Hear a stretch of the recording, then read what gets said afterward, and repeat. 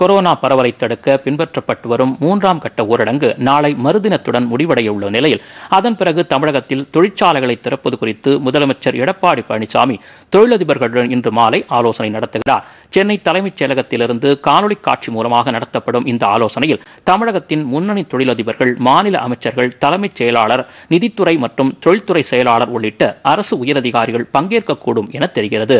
அப்போது ஊரடங்கு முடிவடைந்த பிறகு தமிழகத்தில் எந்தெந்த தொழிற்சாலைகளை திறக்கலாம், அங்கு பின்பற்றப்பட வேண்டிய நடைமுறைகள், தொழிலாளர்களுக்கான பாதுகாப்பு நடவடிக்கைகள் உள்ளிட்ட பல்வேறு அம்சங்கள் விவாதிக்கப்படக்கூடும் என எதிர்பார்க்கப்படுகிறது.